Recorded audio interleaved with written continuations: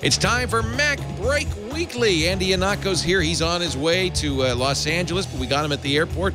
Renee Ritchie from Montreal. And lo and behold, Alex Lindsay's back. A great MacBreak Weekly is ahead. We'll take a look at the new iPad Air and then more. Stay right here. Netcasts you love. From people you trust. This is Twit. Bandwidth for MacBreak Weekly is provided by CacheFly at CACHEFLY.com. This is MacBreak Weekly, episode 375, recorded November 5th, 2013, Angry Santa. MacBreak Weekly is brought to you by Shutterstock.com. With over 28 million high-quality stock photos, illustrations, vectors, and video clips, Shutterstock helps you take your creative projects to the next level. For 25% off your new account, go to Shutterstock.com and use the offer code MacBreak1113. And by Audible.com. To download a free audiobook of your choice, go to Audible.com/MacBreak. And by 99 Designs, the world's largest graphic design marketplace. 99 Designs connects businesses seeking quality, affordable designs with a community of more than 250,000 graphic designers. Visit 99designs.com/MBW to receive a free Power Pack upgrade valued at $99. It's time for MacBreak Weekly, the show that covers your Apple needs. Yes, it's here, ladies and gentlemen. Thinner, lighter, why, it's practically floating away. It's iPad Air time at MacBreak Weekly, and for that we've gathered together the usual stalwarts. We've got Andy Anako, who's flying out for a speech. Where are you right now, Andy? I'm still in Boston. I'm a temporary admiral. Please don't tell them I'm just a commander, or else they'll probably kick me out. So I'm in the Admirals Club for the free Wi-Fi. Hey, Ensign, Ensign Anako, what are you doing in here? I know. It's like, I feel like this is like one of the few chances that I know I'm going to be able to talk to real human beings for a good 2 hours. If I break my appointment here, I'll lose the act. So, I told him the strawberry ice cream was in the Admirals Club, but he didn't believe me. That's a very poor Humphrey Bogart. Look who's here, Alex Lindsay. I am. He is visiting us from Kilgally. Yeah. Where are you actually from? Where am I actually from? I mean, 35,000 most feet. recently. No, more Kigali. likely.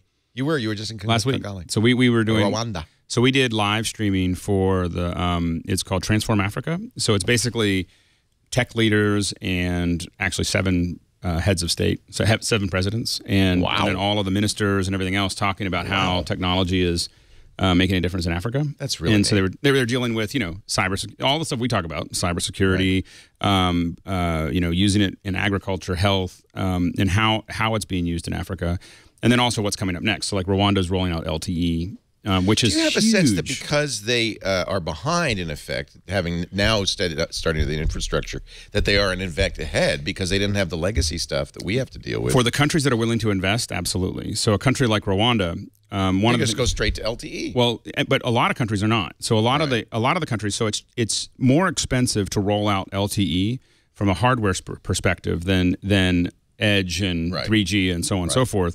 But it's a lot cheaper, and you can support a lot more people with it once it's rolled out. And so a lot of the countries are still, India and a lot of the other countries are still going, hey, we're doing 3G. Right. What Rwanda did is they spent $140 million with Korea. Wow. And they're just rolling. Rwanda has committed to providing LTE to 95% of the population in 3 years. It's basically universal internet access. Yeah. And they have the fiber backbone to do it. Wow. And so they were showing that. Of course, no one's on the network yet, so they were doing LTE tests. Oh man, 105 megabits a second. You were on the cell phone. We wanted to talk to you last week from Rwanda, and it was for one of Horseshoe, the battle was lost because you had, what was it? Oh yeah, it was incredible bandwidth. Yeah, but you had no way to use it. Yeah, well, what happened was, so I had a 100 megabit connection in Rwanda, And so I was like, this is going to be great. Except the place that I had it, it turned out there was this huge, like, dignitaries and everything else were having dinner there. Oh. So it was like, so the one place where I had the fiber drop, I thought no one was going to be there. So I figured it's going to be 9 o'clock at night. You don't mind if I do a podcast? Get out of my way. Well, and then I said, can I go into that little room? And I was like, they're like, yeah, sure. They told me that in the afternoon. So I went around to the room, and that was like where the buffet was. Oh, you know, and so that I got it was sad because I had the connection, and it was anyway. It was well, you're here now. It was and was the very bandwidth's cool. superb here, by the way. The bandwidth is you're superb. Realistic, very real. Yes, well, I would say more than 4K. I'm rendering well. Yeah, exactly. So, hey, look who's also here with his iPad Air, Renee Ritchie from imore.com. Look, we could see it's like a mirror in reverse and upside down. That's very nice. It's amazing. It's what an stuck effect. In the iPad Air. It's very realistic. Hi, Renee. It's the thinnest, lightest, fastest iPad ever, Leo. Again. How could it not be? Would you release something that were less thin, less fast, less good? The iPad 3. They did. They did. The iPad 2. Which, by the way, apparently is still selling pretty well, which is very strange. Before we get to the iPad, because I know you really want to get to the iPad, did you get the picture of Andy's setup yet, Chad, on your email? Andy sent it to you. All right. Before we get to that, then, let me show you this. A robot. There. Look at this. This is how Andy rolls. He's looking straight into a corner, but you'd never know it. He's emoting. That's awesome, Andrew. I like the light on the backpack. Admiral Lounge is amazing. Exactly. You know that they filmed half a season of How I Met Your Mother right in this exact cubicle? Here is a video of a rock, paper, scissors robot that you cannot beat. Do you know the reason you cannot beat it is it can tell what you're going to do before you do it. That's not fair. It takes 60 milliseconds for you to form the thing that you're going to do with your fist and do it. But in 20 milliseconds, it can sense it. It can tell ahead of time. You cannot beat it. It will beat you every time. Okay, I just thought we'd start with something. That's not right. Stop developing robots immediately. We're not going to win. All I'm doing, I'm not going to play the thumb wrestling with it. That's all I'm saying. Skynet's coming, kids. It's first rock, paper, scissors, that's then thermonuclear war. I'm just telling you. Oh, man. It literally senses about what you're about to do. It's a cheap bot. Well, you know, in our defense, that's a pretty crap scissors it's doing. It's almost not, man. Oh, Lord. It's all over for the humans, folks. But we still have iPads, which I'm now starting to think is maybe a stealth, from the robot world. Between the iPads and the glass, just...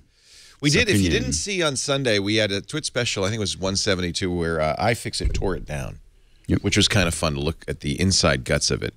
And once again, not only thinner, lighter, not only the lightest, thinnest, fastest iPad we've ever made, the least repairable and the least recyclable iPad they've ever made. You might as well just encase it in a block of glue. Yep. Yeah, didn't Phil Schiller make a joke during the presentation that it's 100% recyclable. If you don't want it, someone else will definitely take it off your hands. That's the recycling. That's the recycling. Yeah, it was interesting. And Kyle Wiens and the great team at iFixit, if you haven't seen that, do watch it because it was kind of fun to watch. The first thing they do is they if you've ever sprained an ankle, sometimes you have these worms with beads inside that you put in the freezer, or you could put in the microwave. It could be hot or cold. So they microwave it. They sell this thing, but it's just like the one you buy in the store for a sprain, and you microwave it so it's warm. There it is. And they put it on there, and they let it sit. And it warms it up sufficiently that the glue softens. And then they use guitar picks all around the edge to pry it loose. These guys are it's pretty amazing. Professionals. They say there's the guitar picks. The only thing you don't want to do is puncture the lithium-ion batteries. By the way, as with most previous versions of the iPad, it's almost all battery. The motherboard is almost the same size as an iPhone motherboard. It's tiny, just this little thing. But the battery is like most of it, and that's how they got good battery life. Pretty amazing battery life. Once again, a non-tech test. There it is. Tested the iPad Air as a MiFi. So if you turn off the screen, you turn off everything, you just use it as a hotspot, more than 24 hours. Wow. Longer than a MiFi. I do that well, because it's got a lot of battery. Do you do that all the time? Yeah. I do that all the time. And yesterday I was testing it, and I was getting 95 down on a Rogers LTE at the coffee shop. Take that, Kilgolly. And it's funny because Rogers must provision tethering differently than because I can do 50, 65 down on an iPhone or an iPad by itself, but if I tether them, it just shoots right up. Wow. Now, how much are they charging you per gig? I pay $30 for 6 gigs. Well, that's pretty good, actually. Because I think that's the one advantage that I've seen as we start to see companies charging per gig, is it does give them a reason to give you a fast connection, because then you're burning up. They're making money. You know, Right. they're it's before they capped it all because it was free or it was limited. You know, it was all part of a package, and now they can charge you for it. What is the? You don't have one yet, huh? I don't have one yet. I've been in Africa. You haven't had a chance. No. We fortunately, John Slania, thank you, John, went to the Apple Store on Friday and got a couple for us, so I was able to get this one. Did you get one yet, Andy? Yep, I got this one in the slick flesh-colored case. Wow, it looks just like a human. Exactly. It's no one's flesh is that color. Well, I don't know. You know, you don't get a lot of sunlight out there when you're pretty close. Make Andy look rosy. Is there a cadaver color? Because I think that's actually what you got.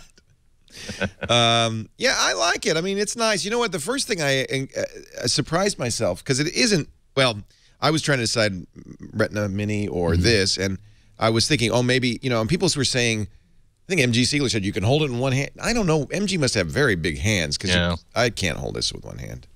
The win is just the ability of how long you can hold it in 2 hands as opposed to at one. Oh, look, Renee. Did you play basketball? Right there. Big Canadian hands, Leo. Big oh, Canadian God. hands. You guys are huge. I don't see what your problem is. It's just What? Maybe I have small hands. I didn't know this all this time. I've had small hands. Yeah, hello. With the case You could on, do no it less. too? Yeah. Hey, Renee, how's it going? Good. Going to the game today? But wait a minute. Is it comfortable holding that with one hand? Yeah. Or are you feeling a little tendon stretch? It feels like I'm on the you bridge can of the Starship Enterprise, Leo. Just, Beat me up. All right. I take it back.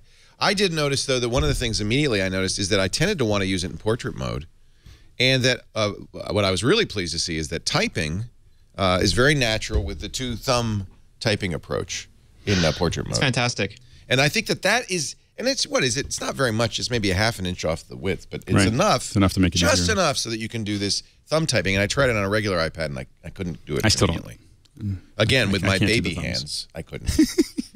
So maybe I love it. The men touch type, can. it was the first thing I tried, and it's fantastic. And your thumbs can meet in the middle, and it's just, Yeah. I use it portrait now. It's so good. Okay, so I'm not alone. So it did. It seemed like all of a sudden I'm using it in a portrait mode in a very naturally without even thinking about it. Right. It seemed natural. And it's the right aspect ratio, I think, for reading and stuff in portrait mode. 16:9 is weird in portrait mode. It's too tall. Yeah, even the Kindle, even the Kindle Fire, I mean, which I got to use last month, it's kind of weird when you have a little bit of stretch. It's not a big problem, but it's especially a problem on the Surface tablet where it will rotate to portrait mode, but when you use it that way, it's telling you. It's like any of us trying to hold the iPad with one hand. We can do it, but we're making it very clear. Please make us not have to do this anymore because this is very awkward for us. Yeah. Now, while DisplayMate does these tests and I don't know if you guys can say whether these are good or not, but DisplayMate did its regular tests comparing the Kindle Fire HDX, the iPad Air, and the Google Nexus 10. And said that and they're talking about screen quality, sharpness, I presume color gamut, and all of that. And they said that the Fire beat the Air. Not that the Air was bad, but the Fire was better. Well, that was one of the things that they were promoting at the get-go. That this has the full RGB range that's available. It's the most color compatible screen they're saying is on the market today. Whether or not it's something that really is visible to the human eye as opposed to test equipment is another matter entirely. Especially we consider that people are really doing a lot of photo apps. They're really doing a lot of like visually intensive and curious things on an iPad, whereas anything with a Kindle name on it is chiefly going to be used for books and some movies. So black in this diagram from the DisplayMate, black is sRGB, the standard color gamut, and as you can see, both the Air and the Fire pretty close, not perfect, But the Google Nexus 10, terrible. It was about 50%. There was an interesting discussion on Twitter from a bunch of iOS designers who were saying that instead of Retina, they'd prefer either 10-bit color or 120 hertz refresh rate, and both those things could maybe make a better difference for you.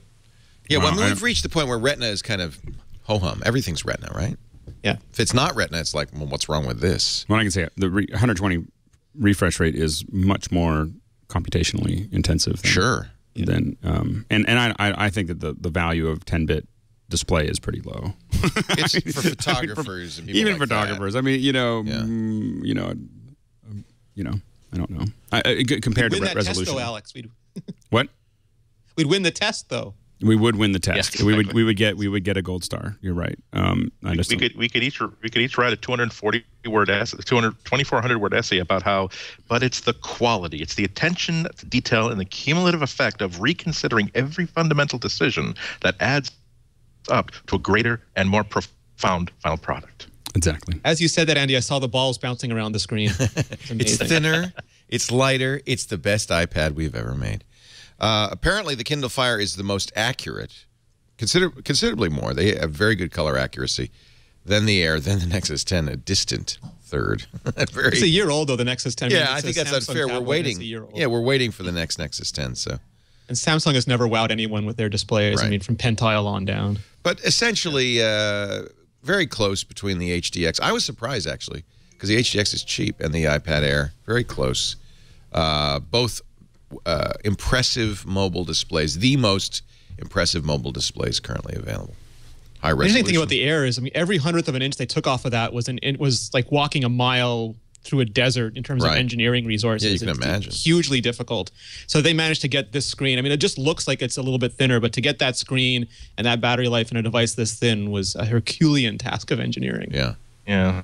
But I really gotta ask that question. If you took the amount of money and the amount of effort that they took to make this device thinner, and I don't think there's any people who are complaining that, oh, what I really don't like about the 9.7-inch iPad is that it's just so damn thick. I mean, if you took those resources and added extra features, like if you figure out a way to keep it as thick as it ever was, but give it a pressure-sensitive tablet, a touch interface, you can use it for art and for other input stuff.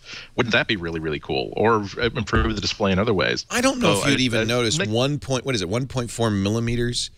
Would you notice the difference? I mean, it's not. I personally wouldn't. It's the weight that really sells this.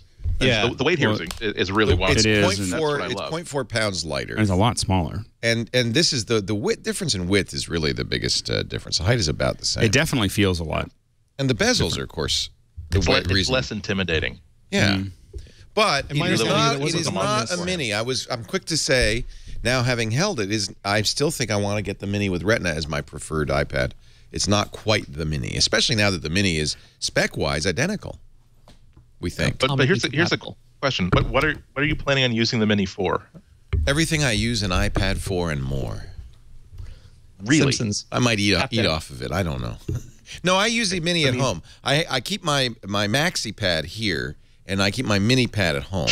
Oh, God, please don't say that. I do the opposite. I use the mini for traveling and tethering, and I use the big iPad at home for videos and comic books. And well, remember, the big iPad stays here. It doesn't go anywhere ever. It's what I use for iPad Today in this show. And the mini is the one I use as I'm, in the house. All right, let's face it, in the can. And I do hold it with one hand. What? Leo, I just want to make an observation here. You are one more such observation from turning this into an episode of Girls. I mean, you're going to just be naked on the next show. I'm going to play naked ping pong. Yeah, naked ping pong next on a very special. Have you gotten the new? Not yet. It comes Friday. They called me up. Apparently, a truck has to deliver it. It's so big. Really? Truck delivery company said, "Yeah, we got." I said, "Did you get the whole it? toilet or just the?" I got the whole toilet. Oh yeah. And he said, okay. I said, "What's in it?" He said, "It's ceramic." He said, "Oh, I know what that is." Oh, you got the whole thing. Oh well, yeah, I figured because if you get the whole thing, then the toilet raises up to greet you. Yes, it does. May the toilet rise up to greet you in the morning. The only reason I brought that up is that what's really missing is an app on your iPad that just can control the.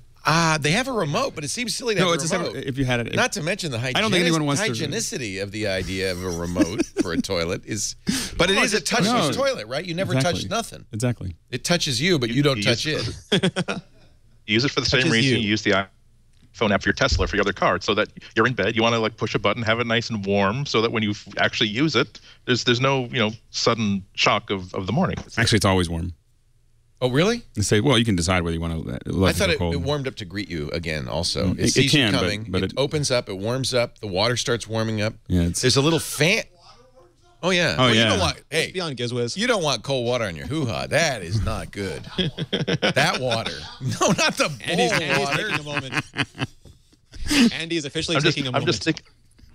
I'm just thinking about my grandfather, who was a goat herder until age 12 or 13, and then made it to the United States of America, suffering unbearable hardship in his first 2 or 3 years to start a new life and a new family with very, very little resources, and then knowing that his grandchild's generation really, really wants a toilet that is self-warming and coddles it and says nice things about it while it's peeing, I'm not sure. I'm just not sure that I could have survived as a goat herder, for one thing. Well, and then the worst gumption to step.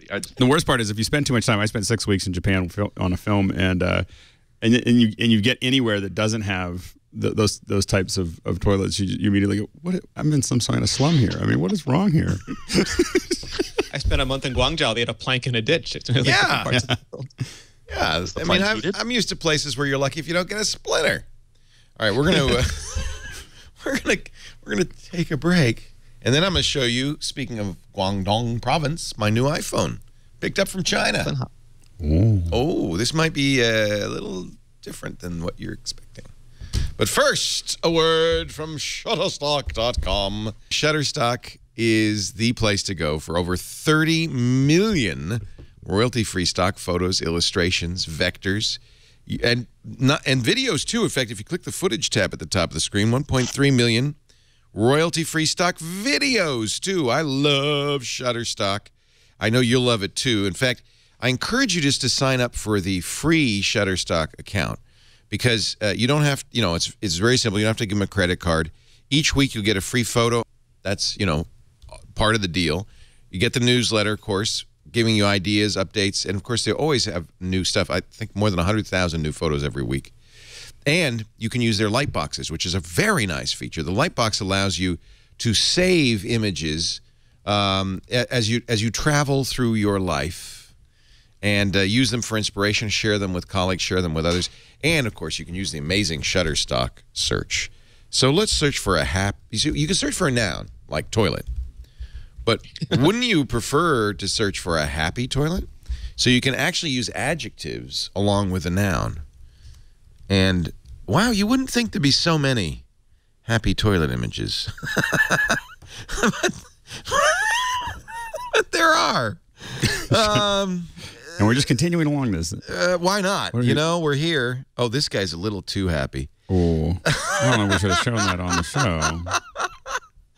Shutterstock. There's an image for every concept, every idea. Their search is great. They also have the color wheel that lets you say, I want happy blue toilets, or any color to match, because you understand you want to match the theme of your website or your publication. And the key is that you're going to get, anytime you're using stock photography, we use a lot of stock photography, you know that the licensing's sorted out, you know that you have a high quality image, you know that, and it's really built for what you need. It is really the key to the operation. I mean, as far as when you're putting together any kind of website, a lot of the images that you see on, blogs and news sites and everything else that our close-ups are coming, that's stock photography. I mean, they're not trying to figure out how to do it themselves. No, in fact, I used to try to figure out, how am I going to take a photo of this? And then I realized I can just go look at the bottom of a lot of pages. A lot of times you'll see courtesy image Shutterstock. It's very, very popular.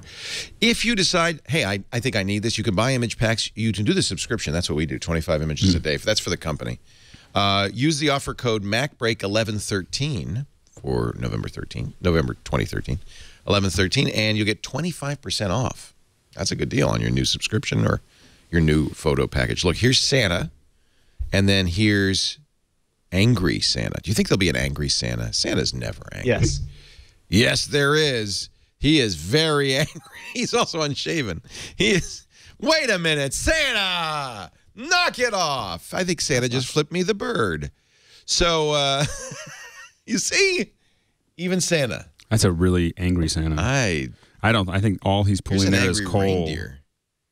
Wow. Ooh. Oh. But, you know, if you're Who going to thought do of the that? post on, you know, why I'm mad this holiday season. Why I hate Christmas. You might need an angry... We need you. That's like the recruiting for reindeer. Here's an angry Santa girl. Here's a Santa who apparently is stuck in the chimbley. Visit at Shutterstock.com. Don't forget our offer code MacBreak1113 for 25% off. Create that free account. How hard is it to get the iPad? Are people walking into stores today and picking up iPad Airs? There is a... I guess that was a rhetorical question. I don't know. There is a finder, right? And Apple has a finder where you can see what the availability is store by store. At that moment. Shipping dates They all are had good slipping. stock. They all do? So it's easy to get? Well, they did. They did at launch. They had really good stock. Yeah. And then there's apparently, is this a third-party site? Apple-tracker.com. It is obviously a third-party site. You know, And look, you can go by store, by color, by carrier. So let's do it in our zip code 94952. There aren't very many Apple stores nearby. Santa Rosa. Santa Rosa, yes, yeah, every size except 128. Hey, the 128 seem to be selling out. I'll have to go. Because that's the way to go. I'll have to go to Come on 4th now. Street. Is it? Yeah. I just got the big was the 64. window? I got a 60. Everything I've gotten is 64 lately, and everything is full. So the only problem really is that iCloud maxes out at 55 gigs. What is the deal with that? Like, how do you make 100? How am I supposed to back something up to iCloud? You can't buy more to get to 128? You can't go higher than, so you got 128, gig. I think that their assumption is that you're not going to back up your music or your movies, but I still have a problem where I have a whole bunch of devices, and I'm constantly getting a little alert that I'm out. Yeah, and also they're very, very obnoxious about those alerts too. I exceeded my max about 3 weeks ago, and I'm definitely going to get to it, and I've been chipping down at it, but it's really a pain in the butt that every time I take out an iPhone, every time I take out an iPad, I know they have to march past 4 different warning things. Sorry, this iPad's not been backed up in 4 weeks. Please get some splicing in iCloud. Oh, I'm sorry, I can't really back up your photo cloud until it's. Come on, just let me. There should be a checkbox saying, please let me say that I get it. Please let me fail on my own because you're just annoying the hell out of me right now. Yeah. But you definitely should get it. I'm a big supporter of getting the 128 Air or even the previous iPads, chiefly because it gives you so much extra flexibility. You can manage a 16 or 32 gig iPhone because it's a different kind of device. When you have the max amount of storage on the iPad, though, that means that when you're traveling, you can every single night when you get back to your hotel room, use the camera adapter to slurp all your photos off the memory card into memory. You'll go home with 48 gigabytes worth of photos and raw photos when you're using this thing as a backup storage device, and you won't have to take your notebook with you. And you can still have room for HD videos. You can still have room for all your audiobooks. You can still have room for all your music. It's just such a bummer, but the first time, probably 3 or 4 weeks after you have your first iPad, when it tells you, I'm sorry, we can't back this up, we can't sync this because you're out of space. You don't ever want to run out of space. And I truly don't understand why Apple doesn't just keep on scaling that opportunity. Especially now that they have a lot of devices like this and they have a lot of users with multiple devices. It really needs to be able to go up to, if people want to pay for it, up to 200 or 300 gigs of backup.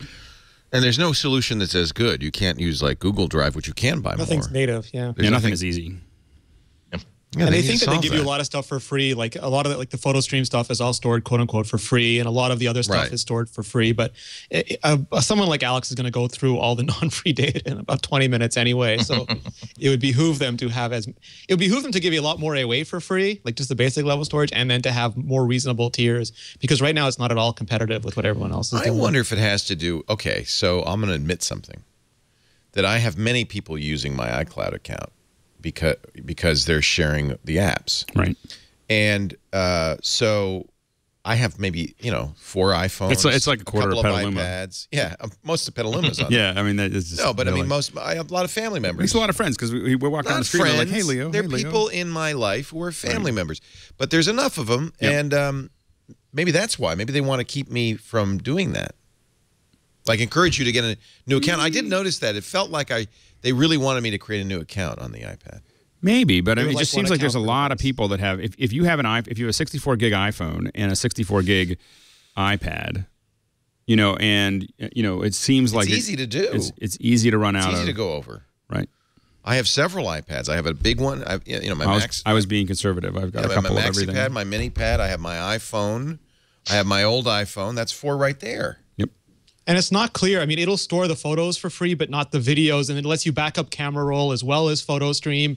The apps are all free because those can be re-downloaded, but the app data can vary. Like a game has very little in-app data, but an app that creates a lot of documents for you will have a lot of it. And it ends up being just so confusing that nobody really knows how much storage they have until they get that annoying warning that Andy was talking about. Part of this is that Apple is not as big a company as we think it is, isn't it? Seriously.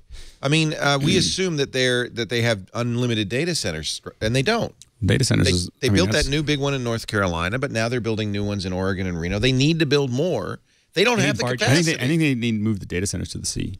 Oh wait, like Google. And also, mail takes up a lot. Like most of mine is taken up by mail with attachments in it, so I have to go and either archive the mail or get rid of the emails that have old attachments in it. And that's a problem on your iPad. Yeah, because I have my iCloud account is on my iPad, but my iCloud account email just keeps piling up and uses more and more. I thought you only get the last 1,000 images. I mean, last 1,000. I don't use messages. iCloud email. That's the first thing you'd probably want to stop doing. Why do you use iCloud email?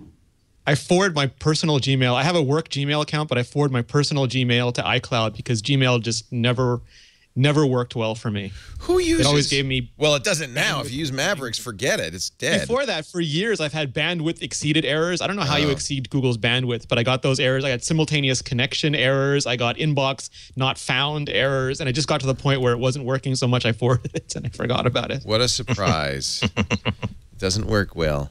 I mean, I think probably new users typically will use iCloud because it's just there for their email.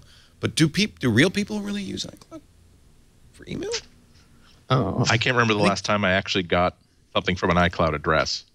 Yeah, I mean, all I get in my iCloud inbox is Apple offers and newsletters and stuff like that. A lot of people who are either work at Apple or work in products associated with Apple still use iCloud, going back to Mac or iTools days. Yeah, my me.com address.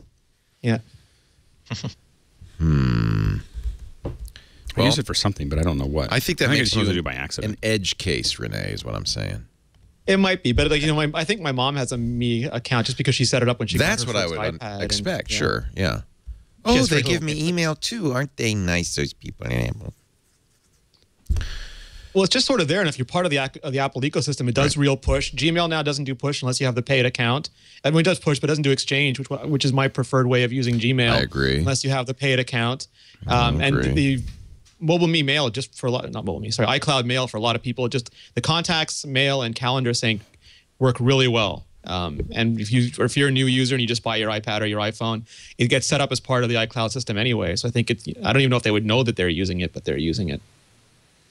The company Fixu, not a good name, Fixu, is a mobile app marketing company, and they apparently look at online devices and stuff like that.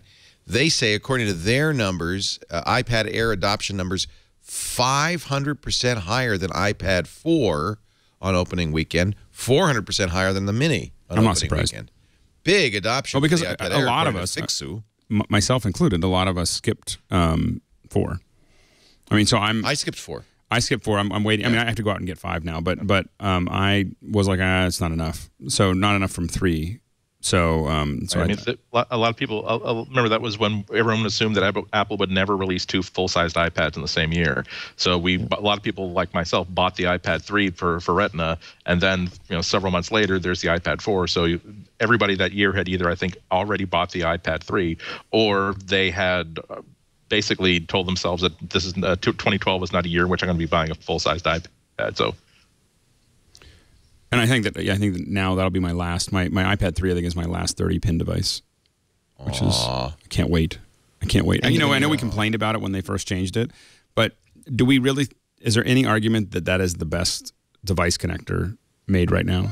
Yeah, but I would say I wish they'd gone with the micro USB. Micro USB is such a crappy little connection. Well, it is such a horrible little. It's just universal, so it is. But the problem is, speaking of which, can you get me a micro USB cable? My iPhone needs to be charged here, and I let it go overnight. Your Shenzhen iPhone needs to be. You could tell looking at it. Could you tell? I wanted to turn it on because it's got iOS 7 on it. $40. Does it, or does it have iOS 7 or Android 4.2? It has Android that looks exactly like iOS 7, but I can't gosh. show you because I need a charger cable. I let it die. I also have, by the way, a Lumia. This is my Nokia Lumia 1020 running. I wonder if I could turn this one on. Yeah, they all died. I forgot to charge them. Oh, you power them off to save the battery. Well, let's power up. Yeah, see, it's not HTC, it's HTM. Yeah. Nice honeycomb logo. Yeah. And let's this is at least it says Android, but only when you first turn it on. Wait till you see this. So this looks like it's gold. A gold ring. The only acceptable color. I'm getting the boot menu in Chinese. I don't know. What should I do, Jason? I have no idea. I'm getting in recovery mode. Oh crap! A-B. Oh crap! I think there's a certain level of you get what you pay for. Who speaks Chinese here?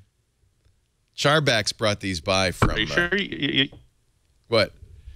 You see, these phones that run MS-DOS, they cost a little bit less money, but in the end, you're really going to wish that you had a real operating system, multi-touch. Oh, now it's making a high-pitched tone. Chinese person, come here. Oh. Leo, that's not just a random tone. Wait, well, now it's doing a camera. That's the phone uploading all the data grabbed off your network to a server. This is just booting up, right? Suddenly see all the screens start changing as it takes over. What does that say? It says forced Bluetooth pairing. Tony speaks Chinese, thank goodness. It doesn't make any sense. Oh, maybe I'll take you to the Genius Bar. They could figure this out, right? Yeah. Apple's real good. Yeah, actually, if you give me one that's I can just plug into the Mac. I don't know what the Mac's going to do when it sees it. You think it'll boot iTunes? I don't think you want to plug that into a computer. I wouldn't do that. Oh, come on. What could possibly go wrong? How many executables are on that? You know what's funny is they make this look just like a Lightning connector, even though I presume it's micro USB, but they make it, Lightning. Look like it. Yeah. These are very popular in... By the way, it's that little... It is. Is it Lightning? No. Is it mini, micro? It's just the thing that you hate about USB, which is that you can't really tell. You have to decide which direction, and B, if you get that little tongue in the center bent, you're done. You're screwed, yeah.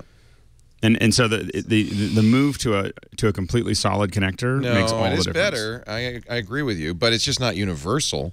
Plus, you had to buy the pins that they can do with that thing. The Lightning is really flexible in what they can do with it. Yeah. Oh, it's doing stuff. Signals. It says my name, Leo, and then it says it's saying I'm getting all the information off the computer. Name. Yeah. Uploading all data to Shenzhen. It's like doing People's Army thanks you, Leo.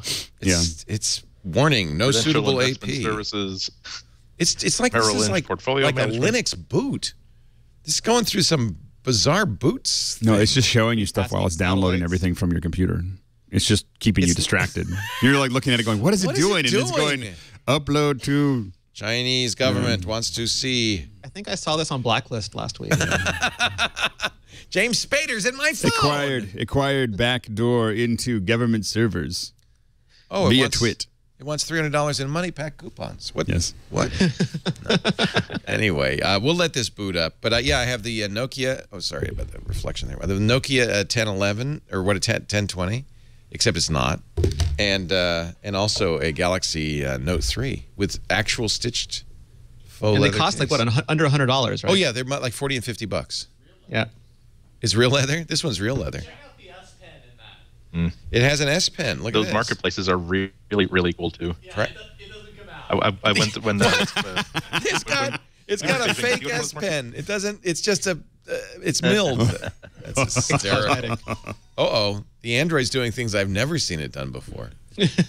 Wow. So yeah, but in China, this is why the iPhone has a hard time selling in China, because for $40 you can get something that fools your friends until they boot it up.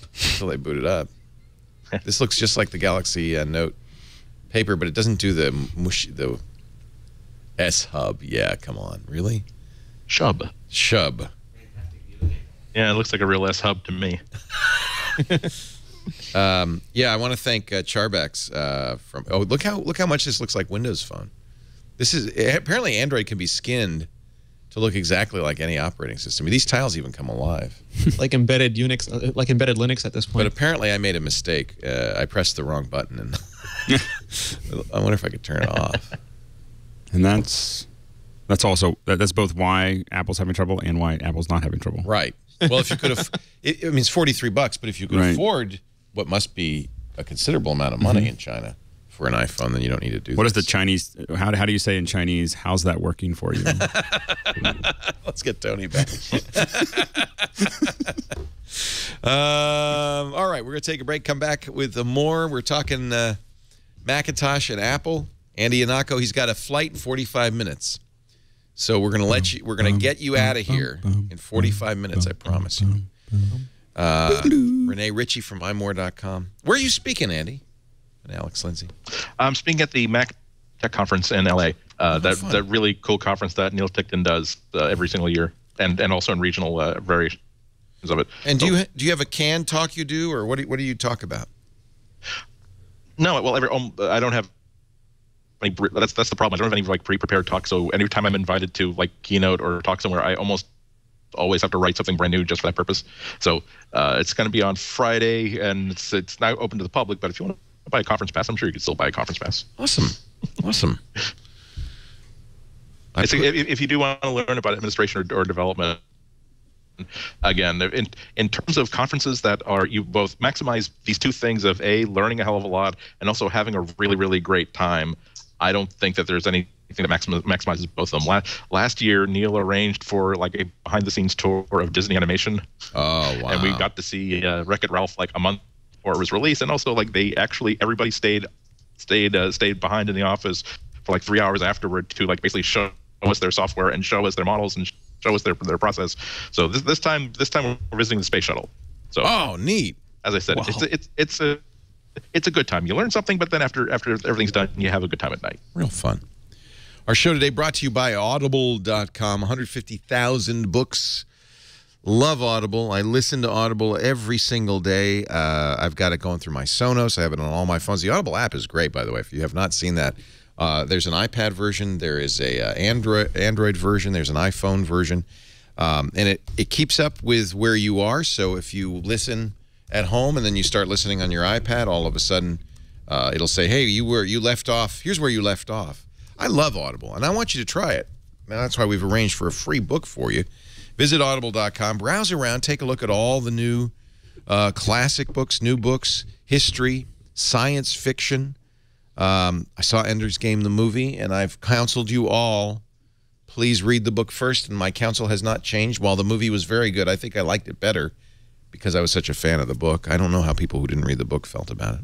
I think of it as literary zen. You know, because you're just like, you know, a lot of times when I would normally be impatient, I'm just like, I'm in a traffic jam. I'll just listen to a book. I'm listening. I'm enjoying. Yep. Sometimes I'll drive around the block or I'll park in the driveway and keep listening. I listen when I'm on the treadmill or the rowing machine. I got the headphones in and it makes time go by really quickly. Here's the deal. If you go to audible.com/MacBreak, we're going to get you your first book absolutely free. You'll sign up for the gold account. That's the book a month account. You also get the daily audio edition of the New York Times or the Wall Street Journal, your choice. Very affordable way. In fact, I recommend the subscriptions. You can buy a la carte, but it's a very affordable way. And since your first one's free, why not? Audible.com/MacBreak. Andy, what are you listening to these days? See there? Ooh, Speaker for the Dead. So they have, it looks like they have the whole Ender's Game series. So if you did like the book, you might want to go to its sequel, Speaker for the Dead, which is quite interesting. Xenocide, Children of the Mind, First Meetings in the Enderverse. Wow, there's more than I thought. Ender in Exile. Chance to go through the whole oeuvre. What are you listening to on the flight today? Actually, I bought something especially for it. It's kind of an oddball thing. It's like a 90-minute sort of essay on creativity by David Lynch called "Catching the Big Fish: Meditation, Consciousness, and Creativity." And first of all, what really got me was just the fact that it's David Lynch talking for 90 minutes about his process. And that's a little bit like listening to Hunter S. Thompson talk about drug use.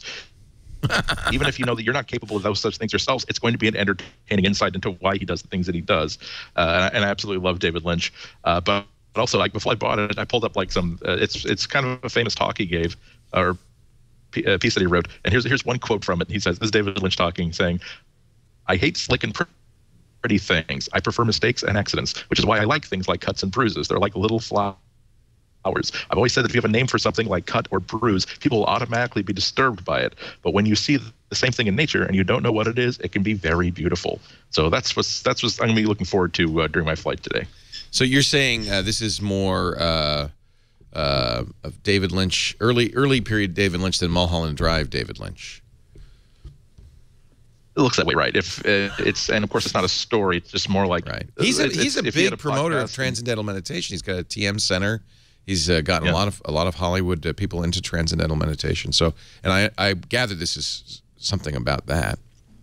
I'm going to add that to my. It looks like fun. Yeah, so you can get that for free. You can get a variety Ender's Game or its sequels for free. You can get spinal breathing pranayama for free. It's all it's all there if you want it. They also have the great courses, which they just added this recently. I really love. These are the best college teachers in the country. Look, there's a book on course on meditation, but also on communication. This is my favorite, Robert Greenberg's How to Listen to and Understand Great Music. I loved this. Get that for free. Money and Banking, What Everyone Should Know. Einstein's Relativity and the Quantum Revolution. Modern Physics for Non-Scientists. 12 hours, 20 minutes. That's probably 12 lectures. Really great stuff. And you're pouring stuff into your mind that is going to be, as just fabulous. The Art of Critical Decision Making, Transformational Leadership, The Vikings. How would you like to spend 17 hours learning about the Vikings from one of the top professors of Vikingology? I would. The Spartans. Spartans. I think I listened to that book like 4 times. The Rise and Fall of China. Great stuff. Audible.com/MacBreak. Try it free today. We thank them for their support of MacBreak Weekly. Lots of problems with the well, let's talk about Mavericks first, then MacBook Pro with Retina. What are all the issues? Apple apparently testing an update to Apple Mail for the Gmail issues. Mm-hmm. I haven't gotten any Gmail in Mail since I upgraded. Ooh. I thought it was just, people who've done some workarounds, according to tidbits, but it's more than that. Do we know what's wrong? Gmail has always had, it's never been an IMAP app, an IMAP-based service. Real IMAP. Something beyond email. Yeah, so they've kind of begrudgingly provided IMAP, but it's quirky, eccentric IMAP. So it's never been great. And if you just used it, if you just input your credentials and used it, it'll keep working the same way it's always worked. But if you did those fancy workarounds, like a lot of people hid their all mail folder because it took up a lot of space on their hard drive. So they got rid of it. And now with Mavericks Mail, that no longer plays nicely. So you have to restore the all mail folder. And apparently Apple's aware of all this and they're going to rush out a fix as fast as they can. Yeah, they're apparently testing it. Oh dear, what's going on? I've got this is in color now. I wish I could tell what I'm doing here. Oh, let's just go ahead and push the button. Oh, feels like the Android recovery. Try scanning your fingerprint, Leo. That does not. Oh, something happened. That does not work. Maybe I just picked the right one. Let's see. Don't touch anything. Either that or it's going to brick.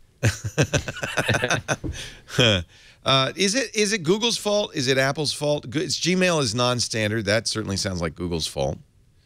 I mean, it's a regression. If you're a Gmail user who used to use Gmail and Mail.app, then it's a regression for you. It no longer works as well as it did. Apple will probably bring it up to parity, but it's never going to, because it's not standard IMAP, it will never be a great experience in Mail.app. So a lot of people use AirMail or MailPlane or just use it in Chrome where it belongs. It's suboptimal, but it'll be better. Right. Here it is. Here's iOS 7 now on my, look, it even does the fingerprint read. No, it doesn't. It has a nice little decoration there. Isn't that funny? This is Android. Still got the YouTube app. They've even duplicated this is the clock app, and it looks just like the Apple clock. How's their maps? Let's see what. I wonder where they get maps from. It does say I-280.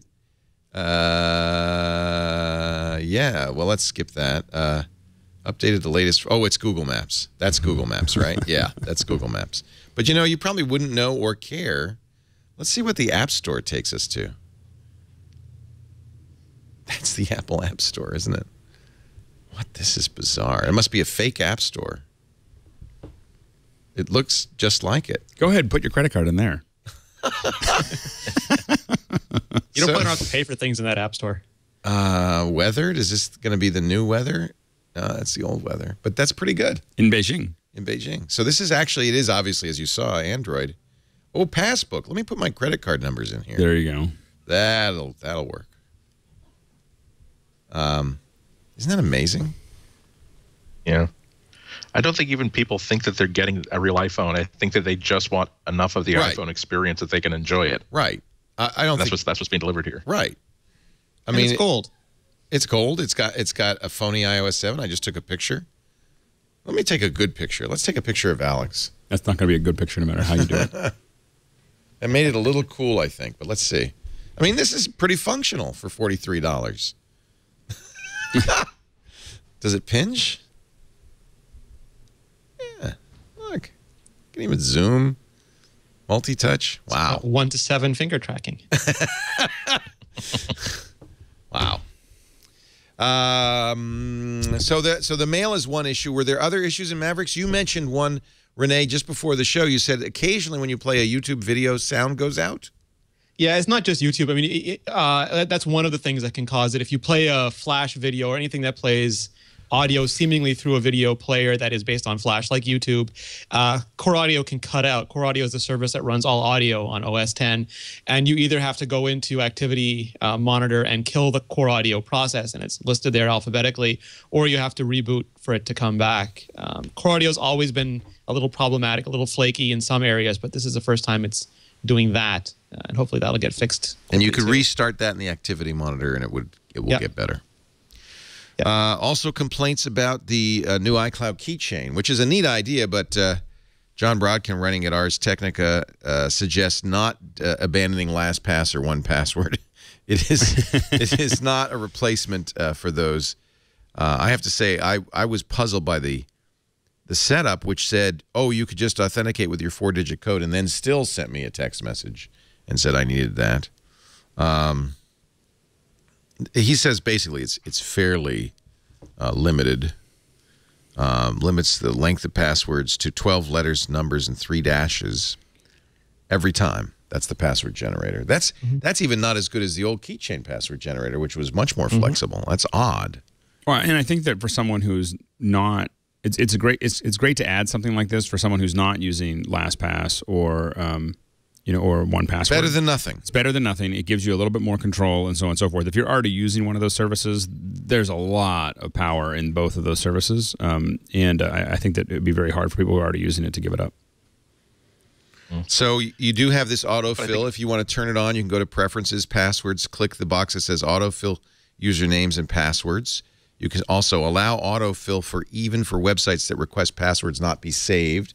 Typically a bank. That seems like a bad idea. I would not turn that on, although it is convenient. Also public terminals will do that too. Yeah, right. If you're a bad guy, that's the first thing you do is you turn that on in a public terminal. Yeah.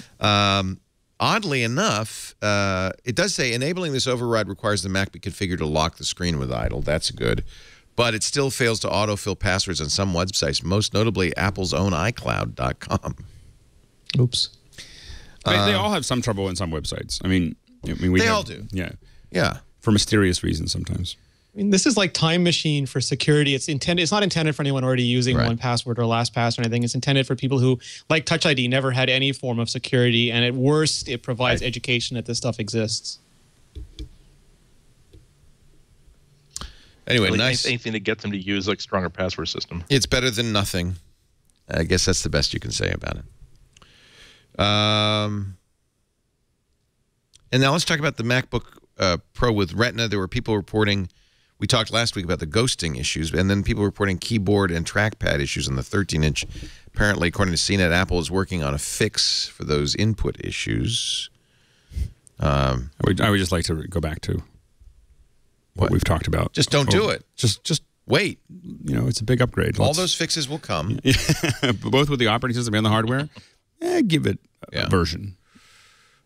In a knowledge-based page last week, the company said Apple is aware of rare circumstances where the built-in keyboard and multi-touch trackpad may become unresponsive on a 13-inch MacBook Pro with Retina, late 2013, and is working on an update to resolve this behavior.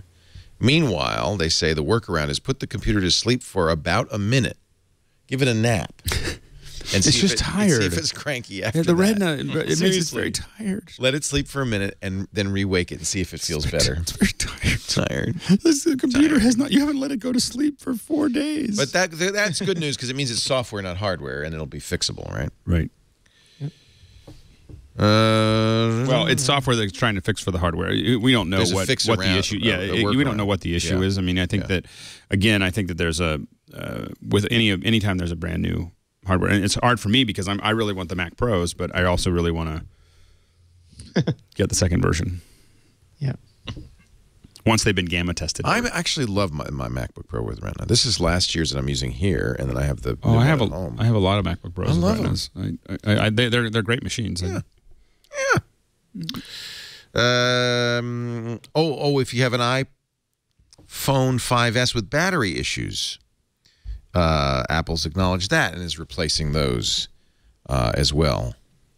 That is not unusual for when you're making a new phone. There are issues. Customers with affected units will be contacted to receive a replacement device. Apple's PR department says the issue can cause shortened battery life, longer charge times, or a battery that will no longer charge. So they apparently know which serial numbers are affected. Right. They know what happened. It's a bad batch. Yeah. And they'll call you if you haven't yet gotten a call. Call Apple Care, and they'll give you give them the serial number and they'll check. And it doesn't sound like this is a lot of phones that have this problem, right? No, it's a tiny amount. Yeah. Like someone, took a bio break, for like 15 minutes. 15 minutes went by, and they forgot to put, they put the ion in, but they forgot to put the lithium in. It happens all the time. Like the dude who was sealing the battery or whatever, he was like, that's really. And Foxconn, it was like, and 1,000 of them went by. All iPhones made on Mondays. Yeah, well, no, it was probably like 1,000 of them went by in that 15 minutes, right. and then he came back and he's like, I thought we were breaking. Oh man. I don't think anyone's gonna notice. Launch of iPad in early 2010 coincides with a quantum leap in visits to Apple stores. I guess you could expect the same thing in 2013. This is, again, Horace Dediu, the amazing analyst. It is a Simco blog. You can actually track the releases of products by the spikes in visitors to the store. You see those polls there? That's when new iPads came out. Personal setup was brilliant. Yeah.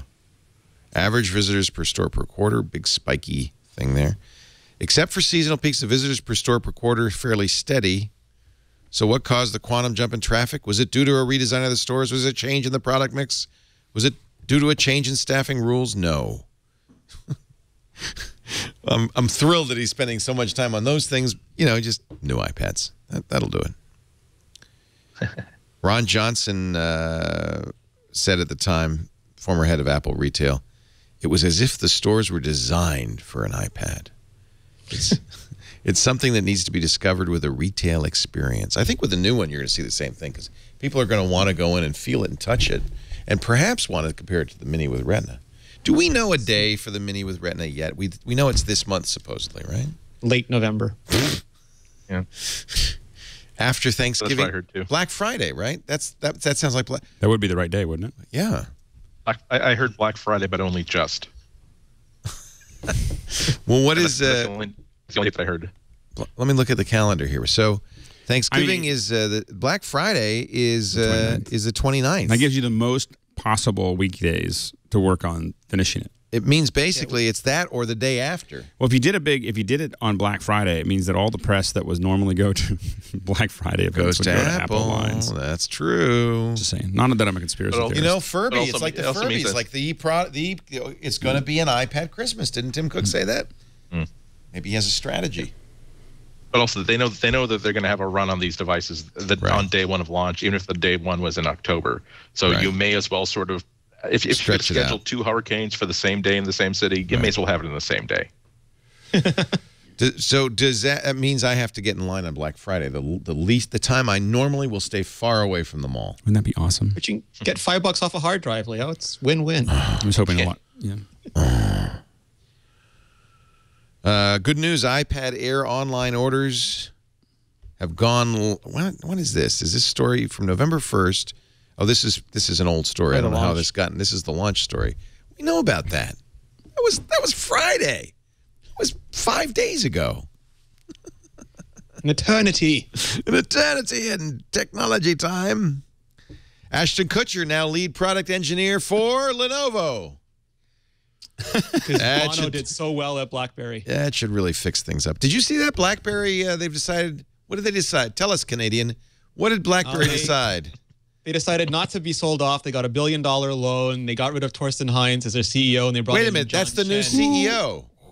The new CEO. So he's the old new CEO. The new CEO is John Chen, who ran Sybase and sold it to SAP. The guy, his last job as CEO was running a software company.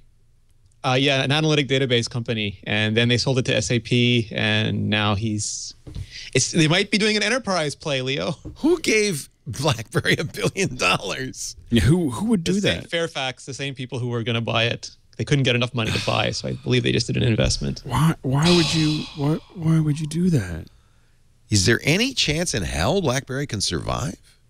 Sure. I mean, IBM is a huge company doing enterprise services it has no sexy consumer face, but they still do really good business. So as long as you have technology. Is it the success of BlackBerry Messenger on Android and iPhone that has given people this buoyant feeling about the future of BlackBerry? Is that what it is? But is the Messenger as secure as a BlackBerry? It's not at all. It's the same. So it's having it there. I mean, I think that the reason people use it is for security, and I think that they use it because their high school buddies use it. Right. Or originally you used it because you were on Wall Street, and then you had friends or family or people on Wall Street or government. But also it has a lot of the same features that Microsoft Office has and Windows has. It's not just the features of the software itself. It's also the fact that if you need to hire up some people that can support your mobile infrastructure, you can find people who know how to make BlackBerry Messenger and BlackBerry server software work. And they're a lot less expensive. You don't have to retrain. Exactly. So I think that I have no idea if the company's worth $1 billion, but it certainly has a certain amount of value. I wrote a column for the Sun Times last week that was talking about that sort of stuff, and I wondered that if they decided to simply say, we got clobbered by this whole concept of bring your own device. What if we decided to really embrace that, and we will release our own Android-based launcher that will essentially turn any Android 4.1 phone into a BlackBerry, and we'll also have access to the entire Android app library, so we can have this really cool enterprise studly phone that will also do Facebook, that will also do Fruit Ninja, but we can now take all the hair-pulling stuff of manufacturing hardware and let other people fight for scraps. We will just push electrons for the rest of our lives. They should have hired you for CEO.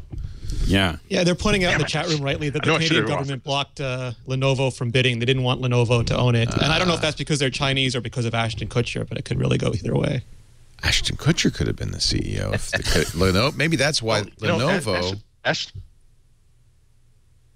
Also, they have Alicia Keys. BlackBerry has Alicia Keys. They have Neil Gaiman working for them. That's pretty good. If all that happens is you get to meet Alicia Keys and Neil Gaiman, that's got to be worth at least $80 million right there. What is Neil doing? What is Neil himself doing? Oh, he was for the launch of BlackBerry 10. He did a creative project where he basically had people tweet like, what is your best memory of November? And then he wrote 12 short stories based on the months of the year, and then solicited people to do art based on it. And you can go to the BlackBerry site somewhere and download it as a big PDF, and it's really quite brilliant. Yeah, they have their new Z30 phablet on the market now, so I think it tied in with that launch. I didn't even know they had that was BlackBerry 10, the Z10, I think. Z10. They have Z10, Z30. So the numbers keep going up, Leo. Again, they have so many hit products out there, they just kind of blur together in my mind. That's it. This is the 5th of November. Remember, the 5th of November. Is that because Guy Fawkes burnt down or tried to blow up the Parliament building but failed? Patrick Rothfuss had a contest last month. Did you know that? I did not know. He had a Twitter contest. He asked people to pose as Patrick Rothfuss on Twitter, and then had the fans vote on Patrick Rothfuss, the author of one of our favorite books, The Name of the Wind. So then he had people vote on who was the real Patrick Rothfuss, and he lost.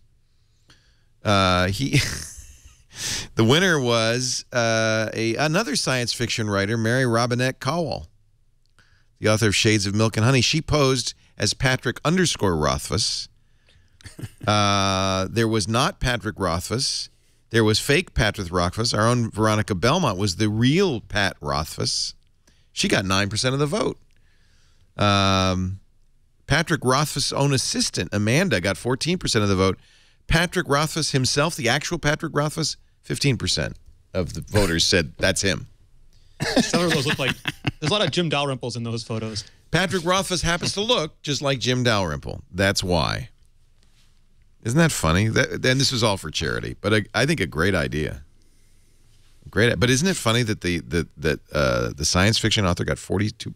Who's not Patrick Rothfuss? The woman Mary got 42% of the votes. They wanted her to be Patrick. Best Buy says, hey, we were all worried about, you know what showrooming is?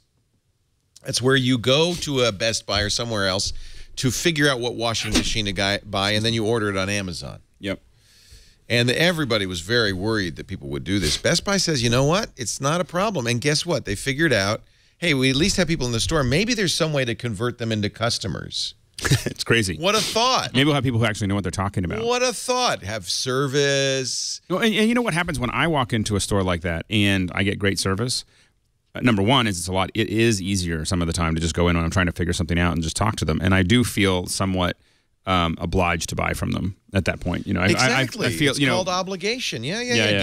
It's traditional sales technique. If you go to Cairo, they pull you in and they give you a cup of tea. Right. And they say, have a nice No, I'm not going to sell you a carpet. Just relax, sit down, have a cup of tea. Would you like something to eat? And by the time you're done, you got to buy a carpet. Yep. When we were in Venice, we got a free trip to Murano to see the glass factories. They had the glass blower come out, give a whole demonstration. Then they took you on a tour of the factory and the showroom. By the time you're done, $4,000 in glassware later, it works. That's how they do timeshare in St. Martin. Same thing. I didn't get one. But you cannot buy a timeshare on Amazon yet. Yet. The new CEO at Best Buy was actually very smart. Mike Mikan said he said, I'm going to make showrooming a success for us. Very smart. Price matching, customer service improvements. Their profit has increased. Shares have soared. Well, and one of the things I think that a lot of them could do is, for instance, building an app that allows you to get a lot more information. You know, scan a QR code and get more information. You know, and have. And Target is putting free Wi-Fi in their stores just for that reason. Right. Because they realize there used to be. In fact, you still see stores. No, you can't bring your camera phone and take pictures in here. Right. Because they're so afraid. Target said, no, come on in. Well, and we, you know, that was one of the things that. When iBooks first came out, we got approached by a very big box company and said, "What would you do with iBooks with our showrooms and everything else?" And we were like, "Well, we would, get something out there so people can get more information about all of the goods. You go into you watch all these TVs, and I don't know if I don't know about TVs, if I'm not Robert Heron or I can't email Robert Heron, right? Like you need to go online. You know, I need to find out like what should I be looking for? Why is 1080p important? Right. Why is 240 hertz important? Why are all these things important? And you want to have all that information, and you want to do that with whether it's TVs or faucets or fishing lines or whatever it is. You want to be able to get all that information, and that's going to make you much more likely to be there because now you're touching it and getting the information you had. And if you then move to purchase, so say, hey, by the way, do you want that right now? And they can mail it to you. Half the reason I don't buy stuff, I don't want to take it home. I don't want to put it in the car. Well, and usually I'm somewhere else. Like I'm in New York, and I look at something. This is great, and I'm just. That's what they did in the glass factory. Right. We'll ship it. Yep. Well, and also now Amazon is no longer has its or is starting to lose its advantage with sales tax. It's starting to collect sales tax in many states. Soon we'll it has not really been that big of a. The shipping costs are big. That's 8 or 9%. Well, shipping, free shipping because I'm a Prime member. I still buy a lot of stuff. I don't, but I guess here's the thing: is I like that I don't, I like that it's not calculated or whatever. But paying taxes on it is not the reason that I buy from Amazon. People still look at the price point, but that's why this is good for consumers, because it makes everybody more competitive. Yep. You assume an intelligent consumer, now you've got a match. In fact, that's what Walmart did. And it wasn't a big deal, but they dropped $20 off the price of the iPad Air, $479. And what is the response? Apple, Best Buy, Staples, and Target all said, all right, we'll match. Right. It's good for us, right? We all benefit from that. So I'm glad to see it. Competition is good for consumers. And apparently, if you, what a concept. You have a beautiful store with knowledgeable salespeople and products people want. They actually buy it there. Well, and that's really the future of brick and mortar is you have to have great service. You have to have something unique as well. Yeah. I mean, I don't know if I talked this a long time ago, but I was at a coffee shop in Pittsburgh, the Beehive, that is cat-a-corner to a Starbucks. So the Beehive had been there for a long time, and a Starbucks opened right across the street. And I asked him how that affected business. He goes, "Oh, we've expanded 2 times." What? And he goes, "People go to the Starbucks, and then they see this crazy artsy coffee shop, and they walk over, and they never go back to Starbucks." And he goes, but he provides a very unique experience. Yeah. High quality coffee, and just a fun place to be. And people are always going to choose that. But what you can't do is have a mediocre coffee shop and expect Starbucks to move in next to you and survive. All right, we're going to move on, get our picks of the week in a second, then let Andy run to his plane. Our show today brought to you by our friends at 99designs.com. I just saw a tweet from somebody who said, I started my first design contest at 99designs.com. I'm so excited to see what I get. A 250,000 designers are waiting for you at 99designs.com. Look, everybody who's listening, I'm sure, has an idea for an app. Maybe you work somewhere where you have brochures or menus. And a lot of times the temptation is just, hey, design it yourself. Except, as I have learned, maybe we're not as good at it as we ought to be. That's why you really want to get a real designer. And 99 Designs is a great place to go. If you need fresh marketing collateral, they have all kinds of marketing design. Everything from vehicle wraps. I want to do a Twit vehicle wrap. We're looking at it. As soon as we get our car fixed. I'm talking with Lisa about marketing, right? And she says, billboard. It's on 101, in Silicon Valley. I said, what if instead of a billboard, for the same price, we wrapped 20 cars in Silicon Valley, driving around? I love that. You know what's most important is the sticker. See the sticker right here? You know how many people I meet with this sticker? Yeah. I was in. You got a Twit sticker on there. Yeah, I was in Vietnam, and the guy goes, so how do you know Twit? And then I'm in. We got that design. In a way, we did the same thing. 99 Designs wasn't around yet. This was many years ago. I asked our viewers, give us designs. Dorothy Yamamoto, who was a designer who was getting back into the business after having kids, sent me the design. I said, tilt it a little bit. And I think we've got several hundred great designs. And it was a great experience. I didn't give her the $499 I would if it were 99designs.com. But she was very kind to give us all rights. And it's a great logo. So this is how it works. You say, this is what I need. I need an email template or a banner ad or a vehicle wrap. All of that, by the way, landing page is just $2.99. That's the starting price. You'll set up what they call a contest. Designers will look at your contest and decide whether they want to submit or not. They submit. And you look at all the choices. Some beautiful stuff, too. These people are really good. You get a design you love or your money back. You even decide how much you want to spend. And you get a lot of concepts, not just proposals, but actual ideas. And you can work with a designer and then pick your designer, and you will get a polished design in just 7 days. 99designs.com. Right now, if you go to 99designs.com/MBW, I was going to pronounce MBW. It's a great deal for designers, too, in a way to kind of fill your space. Yeah. I mean, if you got a little time, you should go there and become one of the designers there. It's really fabulous. If you go there right now, you get a $99 Power Pack upgrade absolutely free. That gives your listing a little bit more punch. They'll bold, highlight, and feature your design project in the 99 Designs marketplace. That way you get about twice as many designs. So visit 99designs.com/MBW and get a design you love, guaranteed, at 99 Designs. Offer ends at 4 weeks, 1 day, 23 hours, 57 minutes, and 8 seconds. That's what it says right there. 99designs.com/MVW. We've had some great designs from 99 Designs. They're really nice people, too. Let us, time for our picks of the week. I'm going to get Andy's first just in case they call your name. I've been pre-packing. There's been a lot of really cool new styluses for the iPad that use Bluetooth low energy because the iPad doesn't have a pressure sensitive screen, and also you always have you always have a limitation of it's looking for something about the size of your fingertip as a sensor sort of thing. So that limits like the utility of what you can do with it. But we're seeing some Bluetooth ones that have some really clever solutions to solve those problems. This is from Adonit, and this is called the Jot Script. And it has a really cool feature in that it is exactly like a ballpoint pen.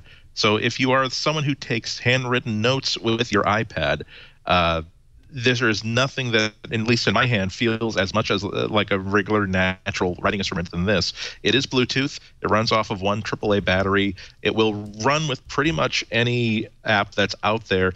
Adonit came out with a software development toolkit so that if you're a developer and you support the SDK for this device, the tracking moves from very, very good to almost as precise as the width of this tip. And that's how good it becomes. There's already a bunch of really great apps available for it.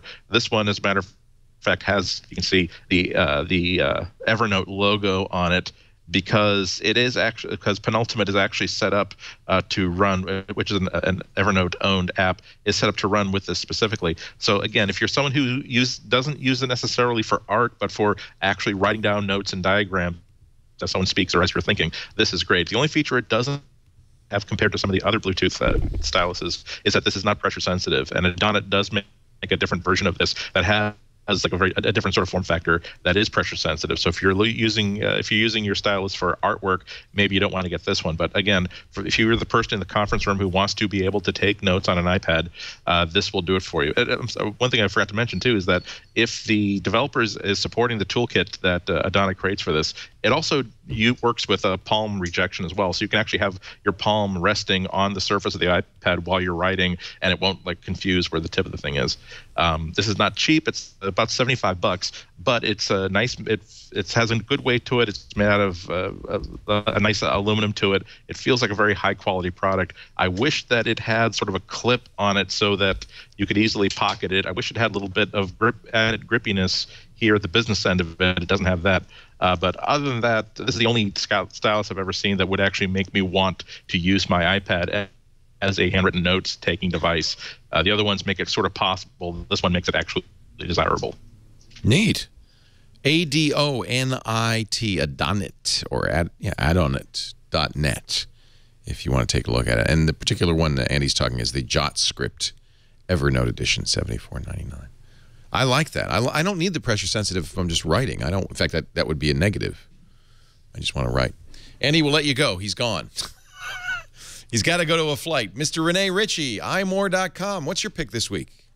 First, I'll echo Andy's pick. I love both the Adonit Jot series and the Pogo styluses for different reasons. The Adonit ones are just like when I was in drafting classes in school. Fantastic feel, and the Jots are really nice. Sorry, and the Pogos are really nice for brushwork. Both fantastic styluses. My pick, though, it should come as no surprise to anybody. I don't use a lot of apps daily, but I do use this one. It's Fantastical 2. It's the new version of Fantastical. It has been completely rewritten for iOS 7. It now integrates with reminders as well as calendars because there's an open API for reminders. It's still Michael Simmons and I'm always going to mess up Kent's last name, Kent Sutherland, designed by Wolfgang Bentlemy, fantastic designer. Icon by the Icon Factory, David Lanham, of course. Great looking stuff, great working stuff.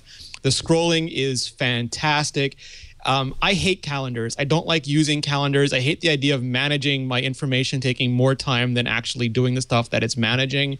And I don't use the iOS calendar because it struck me as an app that Steve Jobs never used because he would have thrown it at somebody's head after 2 minutes. But Fantastical is great. It's so fast to get stuff into it. Uses natural language the way Siri does, but through typing instead of through speech. So you just type a sentence, exactly what they're showing in the video, Lunch with Elon, and it just goes right in there.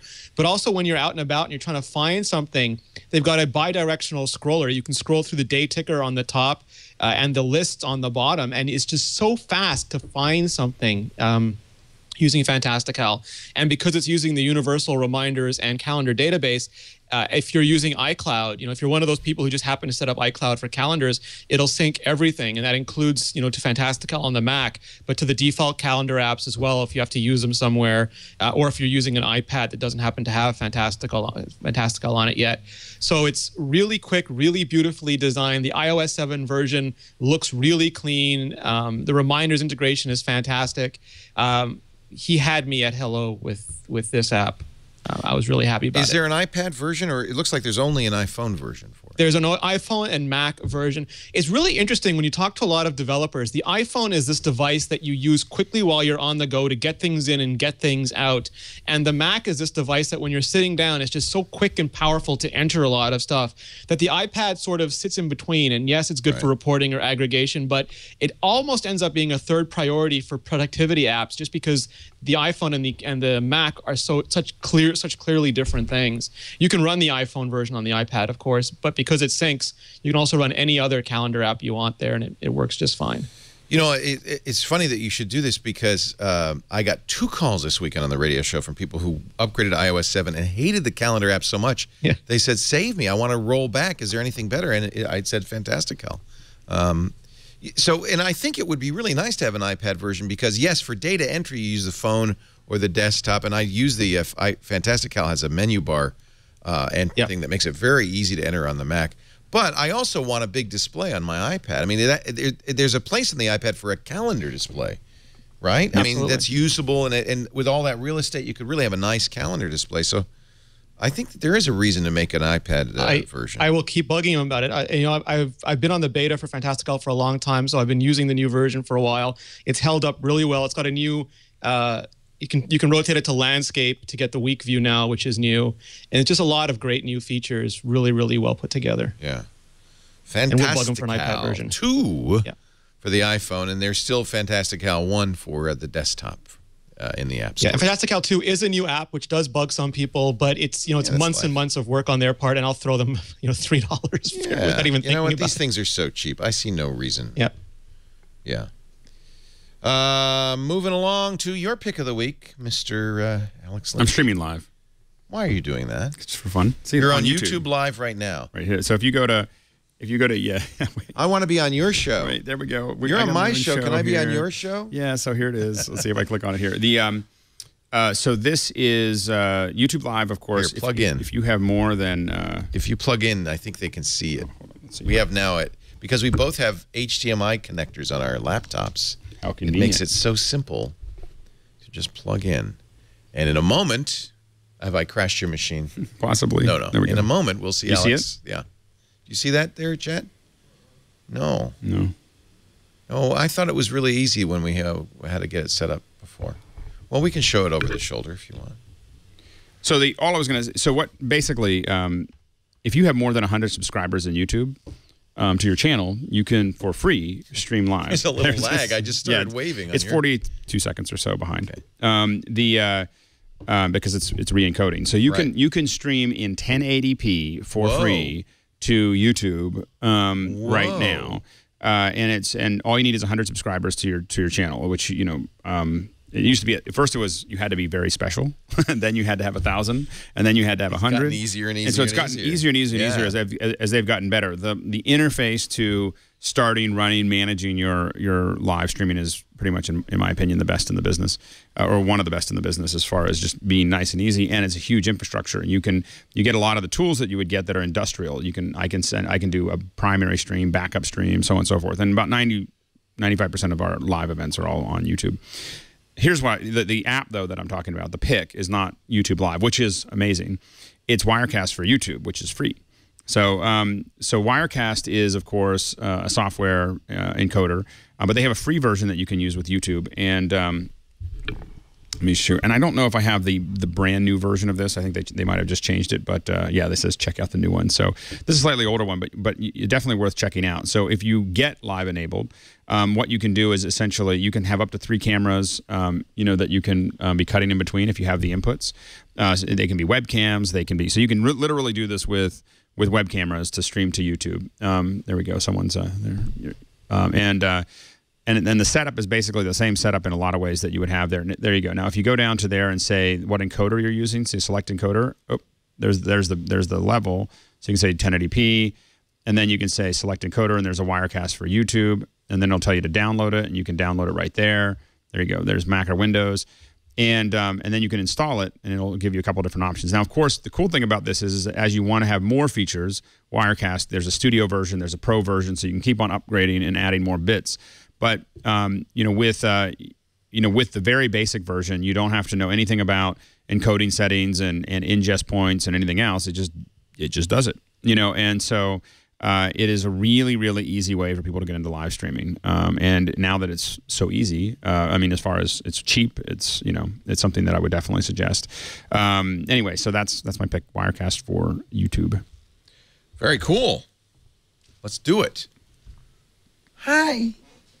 I'm on his show again. And in 42 seconds, it'll be there. Yeah, later. Which is cool. Just so you know why it's 42 seconds. It's taking a 720p stream here and slicing it up into 4 different resolutions and then putting it up all for you. And so you can watch it on your phone and everything else. And so it's something that used to be very, when I used to do it. In the old days, it used to be very complicated. You make a lot of money showing people how to do that. Yeah. Shouldn't knock it.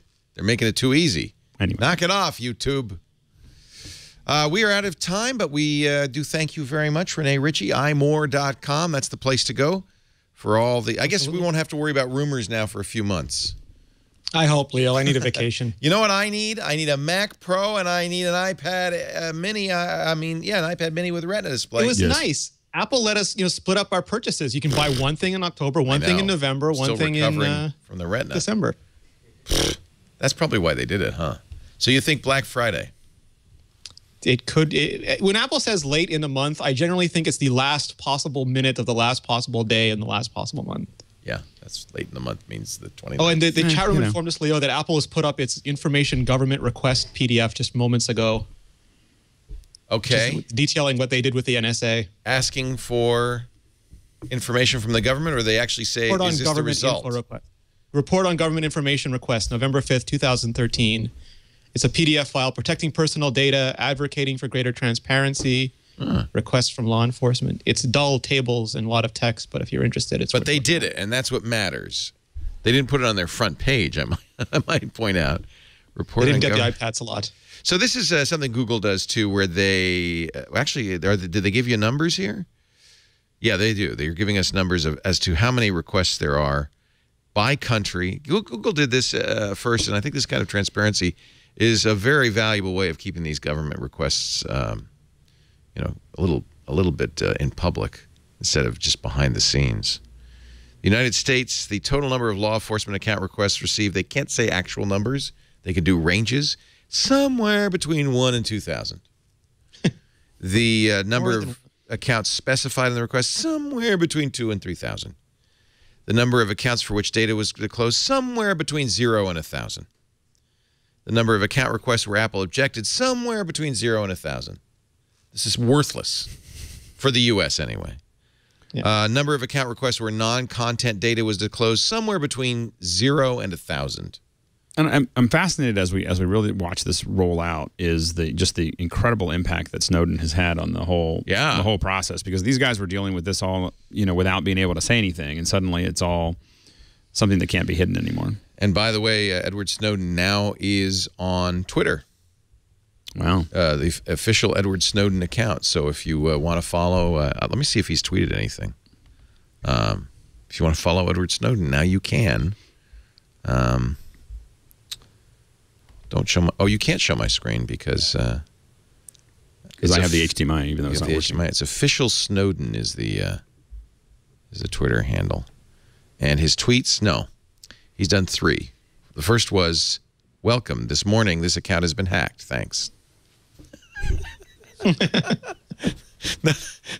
Okay, that's not so good. This is my official and personal Twitter page. The account is owned by my lawyer. Welcome. This morning, the account has been hacked. Thanks. And then, finally, important news on NSA activity in Austria, Switzerland, and Poland to be leaked soon. Huh. Ed Snowden is not following me. That's all I have to say. Want to thank you all for being here. We do MacBreak Weekly, 11 a.m. And I am, by the way, I keep saying this, but we're going to start this on time soon. I tried so hard, but then I lost my Nexus 5 under the covers, and I couldn't find it. And I had to search and search and search. But normally, from now on, 11 a.m. Pacific, 2 p.m. Eastern Time. That's 1900 UTC on twit.tv. You can watch live. We love you in the chat room. If you can't, don't worry about it. We got on-demand audio and video, and you know what? You can watch that exactly, like right at 11 o'clock sharp if you want. That's available at twit.tv/MBW and wherever podcasts are stored, aggregated, and delivered to your portable devices with alacrity. I'm Leo Laporte. Thanks for joining us. Thank you, Renee. Thank you, Andy. Thank you, Alex. Now get back to work, because you know what? Break time is over.